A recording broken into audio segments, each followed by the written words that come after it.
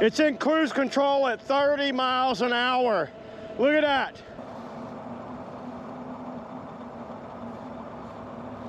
"35 miles an hour with throttle only."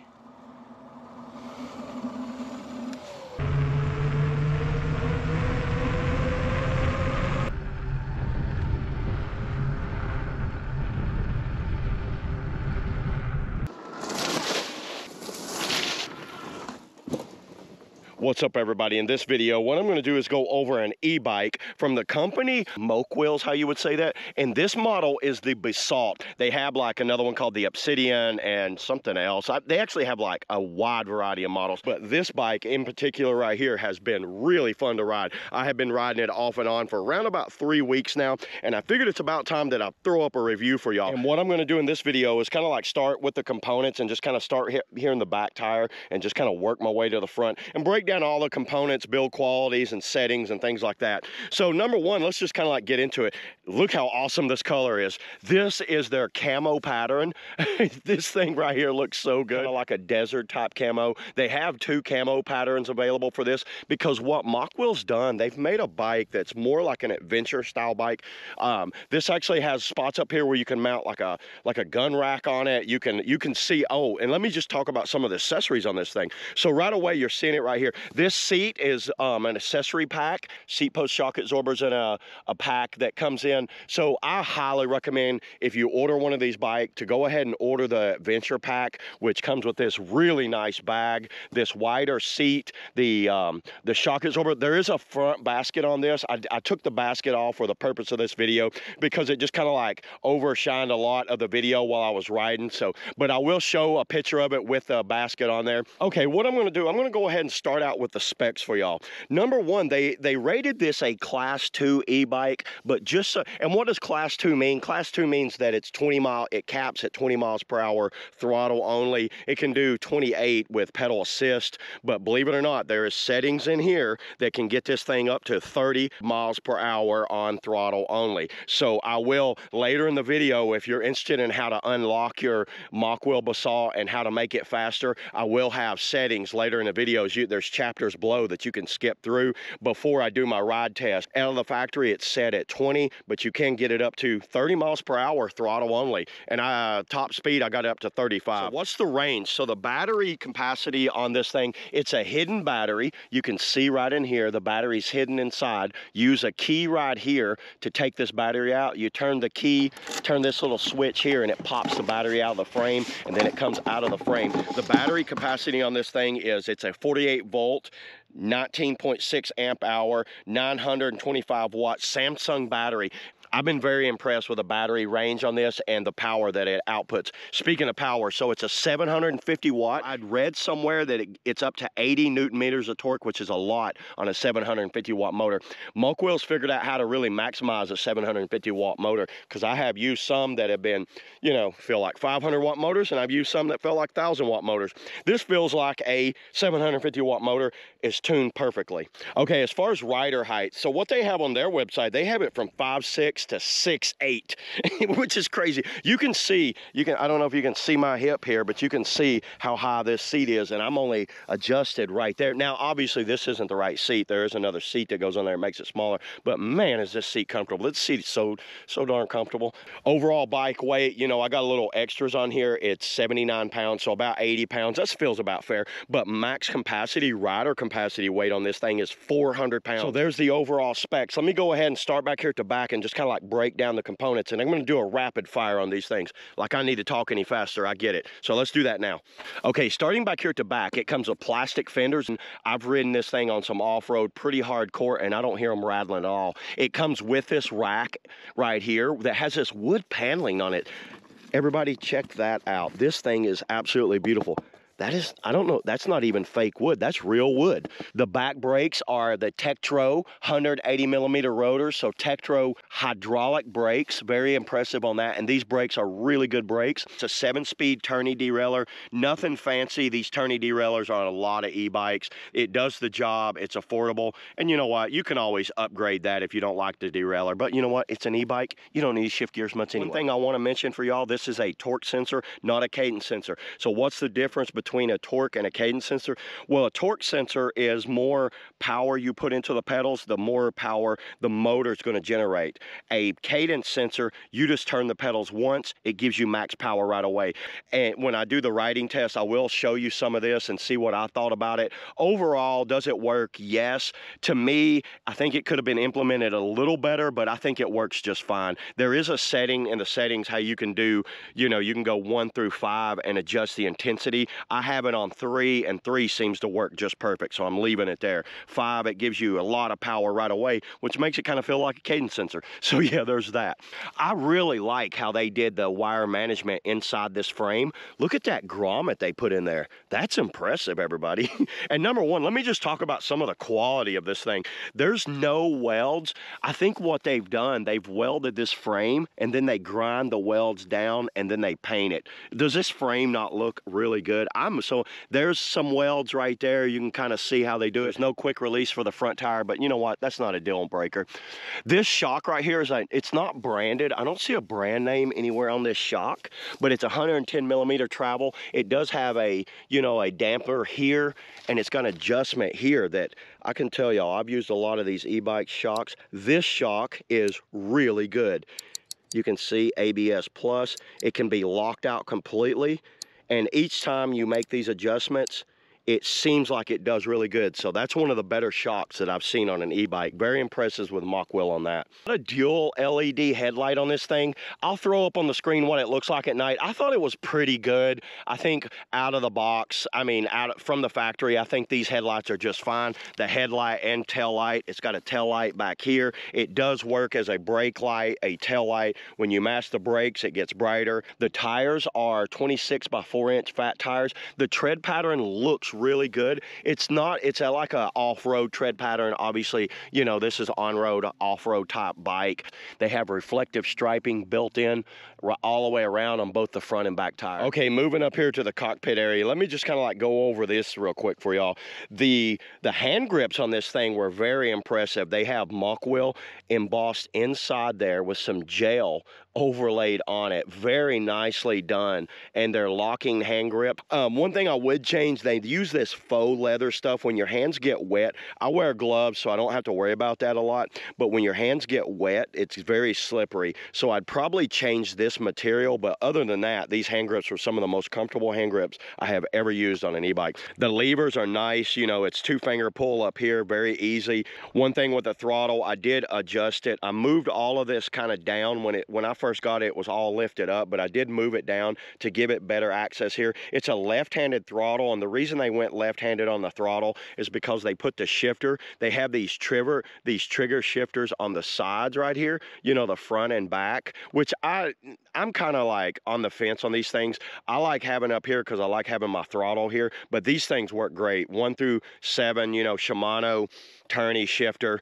And once again, I had to move this also. When I first got it, it was all the way up, and I moved it out so that way it's just out of my hand while I'm holding on right there. That thing right there will dig into the back of your hand. So just loosen that bolt up and move it in a little bit. The stem is adjustable. To adjust this stem, loosen that bolt and you can move this stem up and down, which I think it's a zoom stem. I don't know, I don't see a name on it, but you can see the numbers right there, how you can adjust that stem. Okay, so let's start going over this display. To turn this thing on, there's a power and an up, down, and a light button. I don't think there's a horn under here, by the way. You're gonna hold down this power button for 5 seconds, and then the display is a very nice looking display. It's green with white accent on all of that. I wish it was bigger. It's a very small display. You see the size of my hand here? It's very small. I'd like to see this display wider and larger and make the numbers a little larger, but it works extremely well. You can't see it good through polarized glasses. I do know that.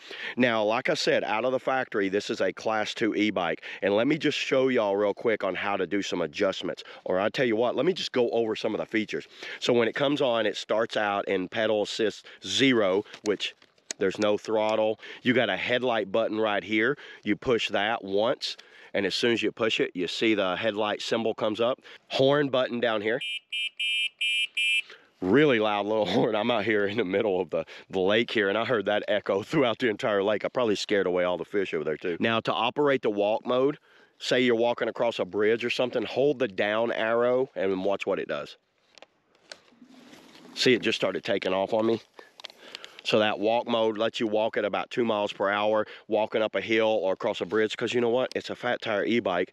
These things weigh like a dump truck, so it's like pushing a dump truck up a hill. So you want to use that walk mode if you're walking. You know, there's some pedestrian areas where you don't want to ride across, you jump off and you can walk it. What I do like, to use the cruise control, you can hold the throttle down, you can go half throttle, full throttle, whatever. While you're using the throttles, don't pedal, don't touch anything, and then hold the down arrow at the same time, which is not the easiest thing to do. You have to use your right hand and reach over, hold the down arrow, and it locks it in cruise control. So there is cruise control. Cruise control to me helps out when I have those long roads where I'm trying to get across town or something like that, and I just lock it in a cruise and let it go. Okay, everybody, remember I talked about the settings on this thing. So this is something that's always, almost all e-bikes are kind of the same, but this one's done a little different. So to get into the basic feature settings, see the up and down arrow here, hold down both up and down arrow and watch what it does. It goes to the settings. This is called the functional settings. Now, what does this have? This have the brightness. To enter the modes, hit the power button. See, I have level 1, 2, 3 as far as brightness. I'm leaving it on level 3. Hit the power button again. Go down, you got units. Unit will be kilometers or miles per hour. Leave it on miles per hour. Startup mode is... The startup mode is in free mode or safe mode. I don't know what that is, and I'm going to leave it that way. And then you can reset your tripometer here and your language there. So to get out of this, just hit the headlight. The headlight button brings you out of all of that. So then you're like, well, how do I adjust the speed? But remember I said that out of the factory, it's 20 miles per hour. And let me show you how I can do that. So leaning over here, hit the throttle, and let's see how fast it'll go. 20 miles per hour on the dot right now where it's at. Hold that down. Now watch this. So what I want to do, I want to hit the up, down, and headlight button all at the same time. So I'm going to lay my thumb across all 3 of them and watch what it does. Now it goes into the technical settings. Now you see the first one said speed limit. That's what we all love, is a speed limit. Hit the power button. It opens up there, and notice it's on 20. Watch this. Go up. This thing will go up, according to them. We're already at 30, so I'm like, well, I'm going wide open. So I'm going to turn it all the way. I did notice that what it does, it goes all the way up to 61 miles per hour. So let's leave it on 61. Obviously, it won't do that, but I put it on there. Now, when you got it on 61, hit the power button. Now you go down, and you're set. Now the speed limit is set. Now go down to power assist. Hit the power assist. It's in 3 and 5. I'm leaving it on 5. I didn't mess with that. Voltage meter, don't mess with that. Wheel diameter, don't mess with that. Don't mess with the technomagnets. Riding modes. Now the riding modes, you can go motor, pedal, or pedal and motor. Leave it on pedal and motor because I like the option. If I don't want to use it, I don't want to. Then now this is one that you can mess with. The intensity settings.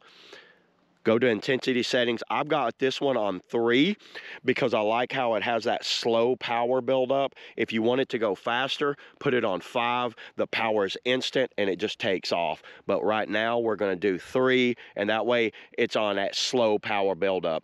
And then you got your factory reset right there. And to get out of this, once again, hit the headlight button and you go back. Now, remember I just changed it. Now, what was it before? I think it was 20. Watch it now. It's going. How about that, everybody? Throttle only. 31 miles, 32. Can we get it? Let's shake it and see if it'll go faster. 32 miles per hour almost. So there you go, everybody. That's how you adjust all the settings on here. And then you look right here, you see how it's in eco mode? What I had found out, when it's in eco mode, it stays in eco mode until you go max power. Then it goes to power mode and goes all the way up. I do wish they had more features on their display. You have time riding, PSA level, eco, and then a speedometer. And this is where it really like annoys me. I wish they had a battery percentage. You see this, everybody? Can you tell me how much battery I have left in here? I have no clue, because all it is a series of bars on the left and right. It would be so easy for Mokwheel to add a percentage right here. Am I at 60%? Am I at 80%? I know about where I'm at, because when I first started, I had 2 bars up here, and now I'm missing 2 bars. So there you go as far as battery. Almost every e-bike I have, even those cheaper Amazon special e-bikes, they all have a USB charging port. There is no USB charging port on this bike for your phone. They could have easily added that. But what they did add, let me show you what they did add. They actually added this feature right here. Look at this. They have this labeled. They go out of their way. They spend a lot of time, even like having that molded. That mold has their logo in it. So you see this fitting right here? This is a proprietary fitting from Mokwheel, but they have their own solar panel and their own power inverter that you can buy. It's not cheap, and have this bike 100% off the grid. And that power inverter is a 1,000-watt power inverter, and the solar panel, I think, is a 200-watt. Right here is just where you would charge it. You can charge this battery inside the frame or outside the frame. Bring it in the house and charge it, or you can do it. And these fittings are really nice fittings. Really good job on that. I don't have the power inverter or solar panel, but you know what? If Mokwheel wants to send them to me, I will not turn them down. All right, everybody, there it is. There's all the specs and the build quality, the components and everything. And you know what? The settings and how to adjust the settings, because I get those questions a lot with these bikes. So yeah, let me go ahead and cut over some ride tests and put this thing to the trails and off and on, because I've been using it over the past few weeks. And let me show you some of my experiences with it. And then I'll come back here and I'll give you my final thoughts of what I thought about this thing after a few weeks of riding this thing around. So let's do some ride testing. So I'm gonna start out in 0. You know, it feels like a heavy e-bike. I've pedaled enough of these things to know what they feel like. Go to 2. Well, you know, I can hold 13, 14 miles an hour on this thing with no pedal assist at all. Let's go to pedal assist 1. We'll be in gear 3 or 4. The gears really don't matter that much when you're in pedal assist, by the way. You know what? It feels like pedal assist 1 seems, I don't feel any power after 10 miles an hour. This is me pushing it. Pedal assist 2 feels like 13 to 15. We can give it 16, pedal assist 2, pedal assist 3. Pedal assist 3 seems to be 19 to 20.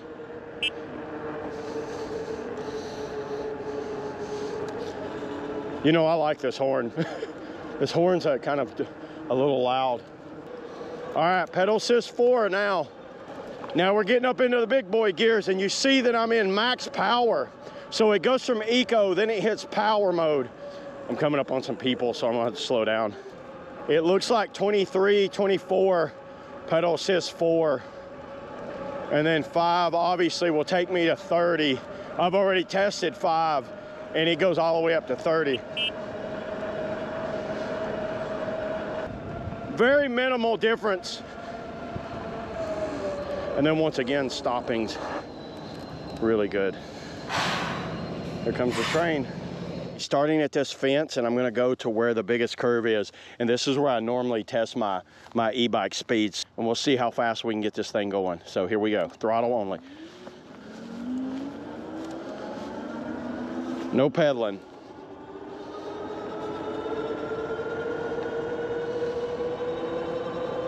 It hit 20 very fast. So we're at the power pole, it's at 25. This is about 1 mile off. Throttle only, 27, 28, can we hit 30? We're at a curve.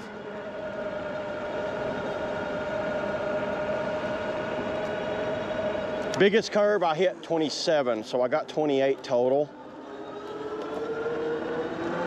Let's try this downhill right here. Max speed, let's see how fast we can get this thing.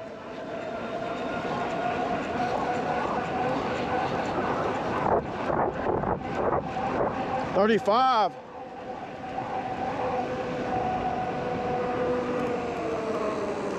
Brakes are very good on this thing. So I'm going to show you the difference between a torque sensor and a cadence sensor. So it's in level 5, PSA 5. Look how I'm turning my legs. See what I'm doing? Look at the power. So if my legs are just barely turning, even though I'm in level 5, PSA 5, notice how I can hold this at 6, but I'm in level 5. I cannot do that when I'm on my cadence sensor. Now watch when I start adding torque down on them. Now I'm pushing on the pedals. See that? So now I'm gonna really hammer down on the pedals. Now I've maxed out. Oh yeah, this is the spot for this bike.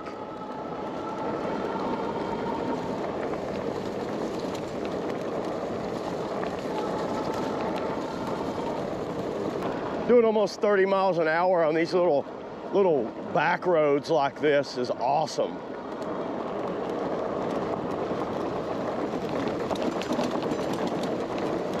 And it seems to eat this up, this trail, even though this is not a full suspension bike.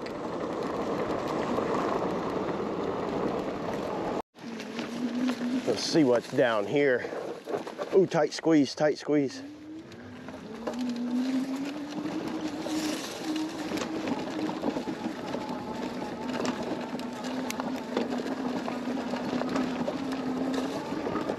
This is what I considered some light duty mountain biking right here.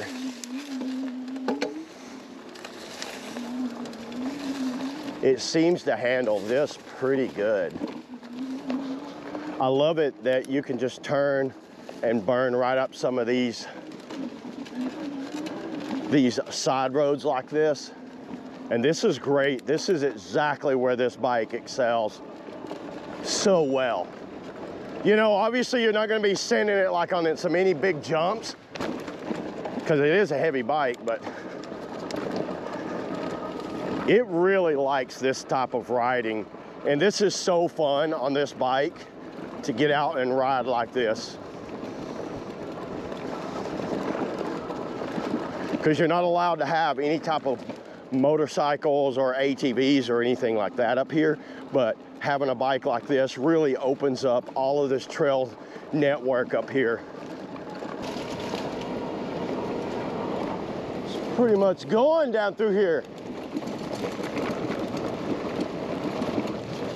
Oh boy,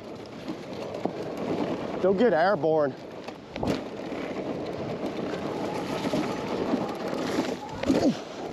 I heard the wheel spinning.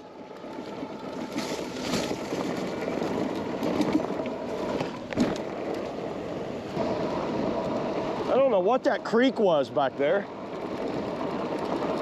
All right, everybody, there was the ride test there. And let me kind of go over some of my likes and dislikes. We'll start out with the likes first. Number one, I really like the fact that it's kind of like a torque sensor / torque switch.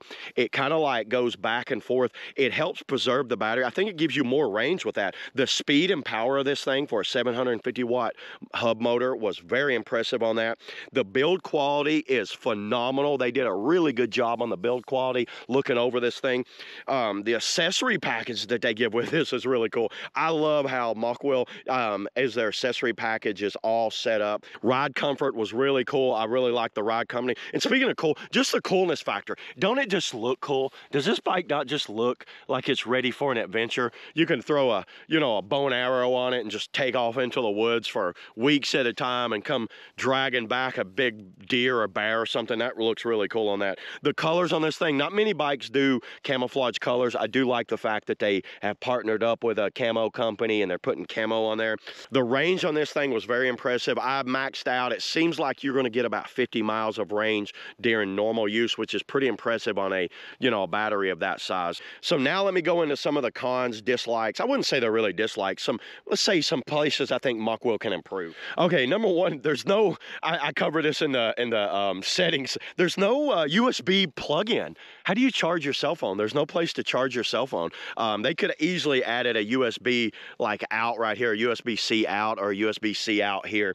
The display's pretty small. It's a very tiny, it looks really good, but it's tiny. It's a very tiny display when you look at it, so it's not the easiest to see right there. Unless it's nighttime, then it's really bright. Another thing, the buttons are very small. I have kind of thick hands, and you see one of my thumbs can cover almost 3 buttons. So these buttons are very tiny. They could have easily made that a little wider and put bigger buttons on there. I think that's something that they can improve on right there. We'll leave links below on where you could pick up this bike or any of these accessories on this bike. I highly recommend the Mokwheel Basalt. I have had nothing but pleasurable experience out of riding this thing over the past few weeks, and I think you will too. You pick one of these up, and anybody, if you got any experience with this bike, leave in the comments below, because I like hearing what you guys have to say if you have any experience on one of these Mokwheel or the Mokwheel brand at all, because I have seen these guys around. I've just never used one of their bikes. Well, now I've been using one and I've been very impressed with them. There it is, everybody. That's all I got today on the Mokwheel Basalt e-bike. See y'all on the trail.